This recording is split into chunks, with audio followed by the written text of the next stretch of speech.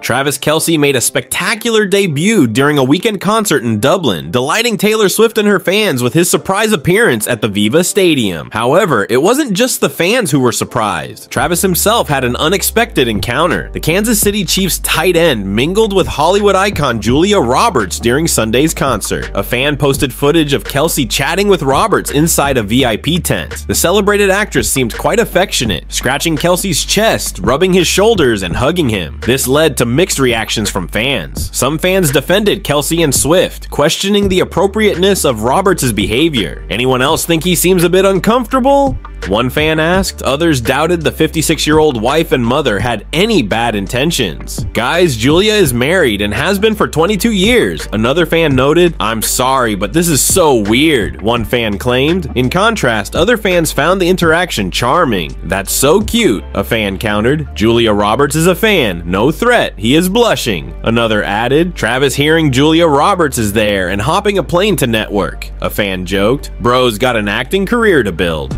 Throughout the interaction, Kelce smiled and laughed, also grasping Roberts' arms, which some interpreted as an attempt to halt the excessive touching. Or perhaps they were just two physically expressive people having a friendly conversation.